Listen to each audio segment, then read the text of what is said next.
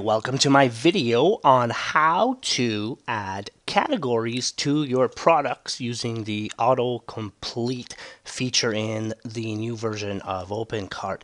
And I'm going to also include a couple of other bonus tips while I'm here because several features work this exact way. So the problem you're having is you have a product and you want to associate it with a category and you can't figure out how. So here I've gone into the Apple Cinema product, so I'm going to go to the links tab. I'm going to remove everything so that you can follow along with me to find out how this is done. You see here how it says autocomplete. Now watch, if I just put the letter A and wait, it's a dynamic menu that pops up and shows me all the available options. You might think it's annoying that there's no checkbox instead, and you have to do it this way. Now watch, I will take letter B, and you see all the manufacturers with B come up. But let me tell you why it's done this way. It's loaded dynamically, which means every time you load this list, it goes to the database, finds the information, and displays it for you. So it makes your cart quicker because it doesn't have to display the list every single time you load this page. It only displays the list when you need it. Okay, so we know for sure this is an Apple product, so I'm going to pick Apple.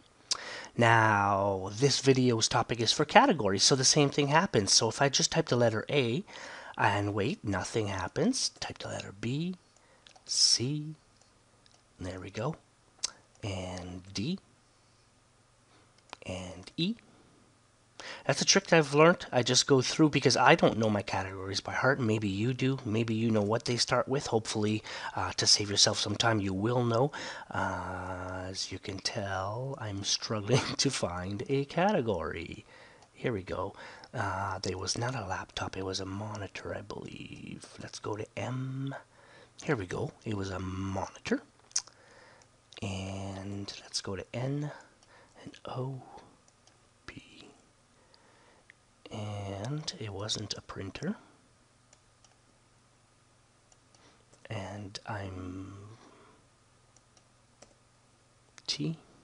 Here we go. It was a monitor. So we'll go with components, monitors, test one. So you can see the main category is components. The subcategory is monitors. And the product, the third subcategory is test one.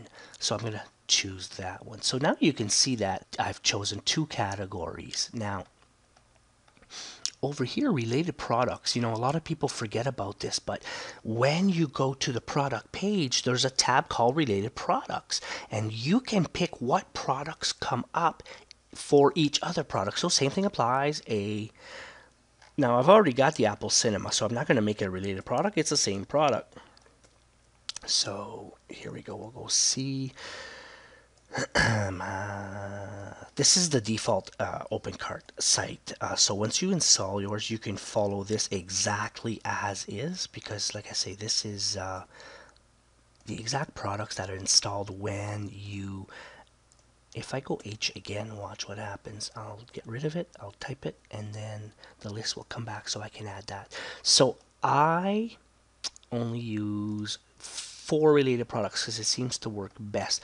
So we've picked our manufacturer using the autocomplete, using the letter A, and you can see here it doesn't matter if I leave the letter T. What matters is what's in this list here that I've picked, and related products here. So if I save it, and now I'm going to go to my storefront. Here we go. We put it under monitors. Okay, so there it is under monitors, and we also put it under test 1. So here it is under test 1.